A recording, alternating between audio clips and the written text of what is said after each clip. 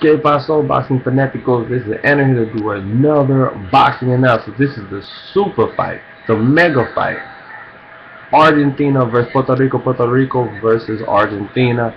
Miguel Angel Cotto from the Caguas, Puerto Rico versus Sergio Martinez from Buenos Aires, Argentina.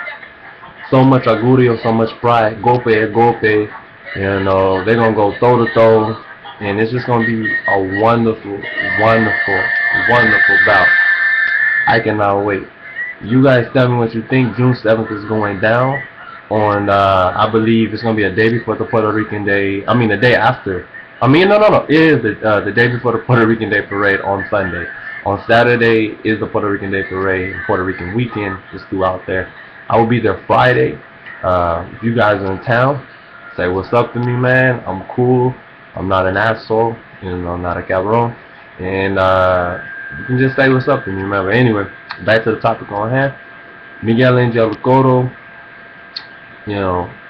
he's Boricua to the bone. He is everything of what a Boricua is. He is prideful, he comes in the ring ready to win every single time. He doesn't come to the ring to lose, and he gives his 100% maximum effort, and he throws his jabs really, really well, and he just knows boxing, the basics of boxing. That's what makes him so special. And when he's aggressive, that's when he's at his best. When he's not aggressive as much, he's not at his best. When he's on the back foot boxing, he can do it, but he looks better when he's coming forward. Sergio, magical boxer, that's why they call him Maravilla. He's marvelous. I mean, he throws great combinations, muy fuerte, muy rápido. He does this thing where I don't even understand. He can shrug his shoulders, get away with it, doesn't get hit as much at 39 years old. Throw combinations like that. That's an 8-punch combo. Boom, boom, boom. Straight down the pipe, straight left hand, pop, and then turn. And then turn with some footwork. Look at the shoulders. Shoulders. 4 punches. He'll look at you. Right uppercut. Hand movement. Hand movement. Left uppercut. And he'll double. And then he has his patented punch. Jab, jab. Overhand left. Landed that on Paul Williams. Knocked him out in the second round. It was brilliant. One of the best one-punch knockouts ever. If you've never seen it, get on YouTube and look it up. Miguel Cotto. Ever since the ESPN fight, ever since amateurs in Puerto Rico, period. His first fight on ESPN, double jab, one jab, straight right hand, boom, left foot to the body. His signature punch, and has been his signature punch throughout his whole career. He does it so well.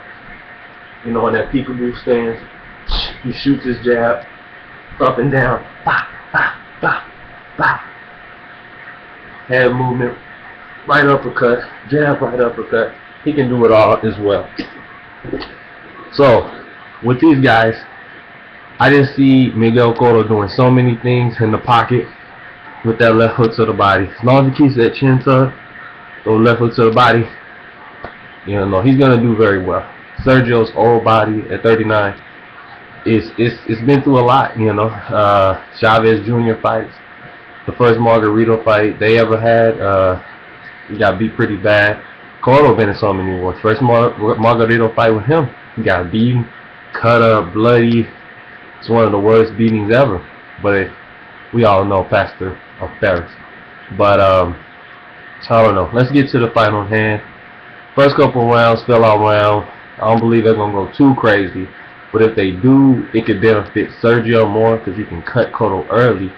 And Cotto can get cut really early because of the accuracy and the precision of the punches from Sergio. His intelligence, his ring generalship. Sergio, he's going to have to really, really train hard for this fight. And Gabriel Sarmiento usually has great game plan. And if they use good adjustments, they can win this fight easy and make Miguel Cotto look silly. I mean, make him look like he's a B5. They can do that. But he had to be able to use his legs a lot. He had to be able to turn a lot. And so, 4-punch combo turn for Miguel Cotto does not fare well with southpaws who have height. Sergio Martinez is 5'10", with I believe a 73, 74 inch reach, maybe even 75. So He's gonna be long with the jab, so Cotto's gonna have to use a lot of head move. If he doesn't, he's gonna get caught, ripped up, tore up, and it's gonna be a very, very hard, rough night for all both equalizers. And we're gonna be like this, man. But he can make it easy for himself and double jab. Use his feints. You know, just little shoulder moves, little feints. You know, the little things is what counts. And then go to the body. Work combinations. Freddie's going to use him to be very offensive. Very, very, very offensive. You know, he's going to throw a lot of punches. Golpe, and just be really, really ready. You know, he has to be, you know, mano a mano too. He has to be toe-to-toe with Sergio to beat him. And then use his professional clinch that he does very, very well, like he did in the Mayweather fight. Use the professional clinch. And he also did it in the Antonio Margarito fight when he's with Pedro Diaz, that trainer. One of the best trainers, by the way, Cuban school of boxing. But anyway, very, very good bouts. I mean, you have, you know, artistry, you know, Picasso type of work that's going to be in the ring between these two. I mean, Dios mío, I just cannot wait. And like I said, yo soy boricua, pa que todos sepa, UEFA, you already know I'm repping for my people, but at the same time, I'm a huge Sergio Maravilla Martinez fan, and it's going to be equal. It's going to be a lot of Argentine fans, a lot of Boricuas in the building, and a lot of people are flying out for the Sergio fight to support, you know, so I mean, it's going to be rocking, and I just cannot wait. I bought a ticket already, so I'm just ready, you know, muy listo. I see Sergio winning two ways. Either Sergio wins by decision because he threw 80 to 90 to 100 punches per round. He's in prime condition. His knee looks like it's new. And he doesn't get hit that much because of the angles that he's able to turn with his knee. Now, if his knee not that good, and it shows the wear and tear from the Chavez Jr. fight, because he really messed his knee up in that fight at the very end, and if it shows, it will show because Miguel Cotto will hop on him. Miguel Cotto has that killer instinct, and his fire is there, his fuego, and he'll step on it and throw the left foot. He'll start doubling up the punches. Left foot to the bottom, left hook up top, left foot to the bottom, left hook up top, overhand right, double jab in his face. And he can get Sergio out of there. That's just what I feel. In the later rounds, 10th, 11th, or 12th, drop him a couple times, and maybe the referee comes in for a TKO stoppage, and the hands are raised from Miguel Angel Cotto. Sergio wins by knockout is because it's a punch that Cotto didn't see, similar to the Pacquiao fight, even though he didn't get knocked out completely. But it'll be a one-punch overhand left that he did not see. Sergio shrugging them shoulders, staying with the jab, overhand left, you know, using the timing, because timing is everything. You don't have timing and patience, you don't have anything in boxing.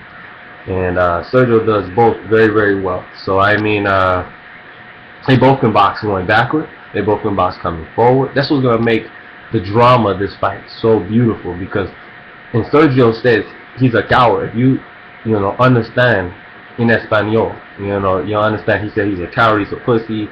You know, I should have came out second. I'm pissed off. And that's the only reason why the fight is made, because he thinks I'm old. And Cotto like, I just don't care. I'm just ready to get in the ring. Let's do what we gotta do. So like I said, let me know what you think in the comment section below. I got Cotto winning by unanimous decision or a late round knockout. If Sergio wins, which he could, and I'm rooting for him too, as crazy as that sounds, it'll be by knockout in the late rounds or a split decision, 12 rounds. Tell me what you think. I'll get back to you with more boxing analysis, news, and updates. Peace.